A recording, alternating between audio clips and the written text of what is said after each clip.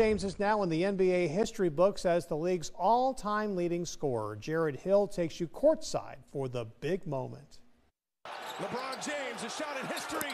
A step-back jumper, and it's one for the record books. The NBA's all-time scoring record now belongs to LeBron James. Tuesday night, James, the 38-year-old forward for the LA Lakers, pushed his career total past 38,388 points, breaking a record set by Kareem Abdul-Jabbar 39 years ago.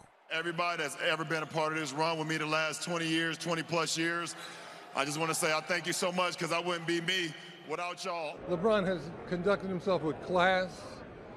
He had a plan. He came right out of high school and went after excellence on the court. LA City Hall lit up in Lakers purple and gold, honoring King James as he's come to be known.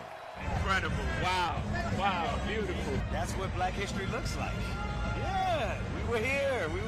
We came, we saw, he conquered. Celebs and everyday fans alike left in awe.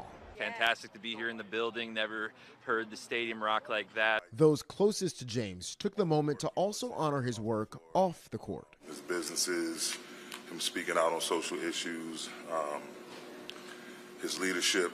Like I said, he's an example to not just young basketball players, but young human beings. LeBron now becomes the 7th person ever to hold the career NBA scoring record.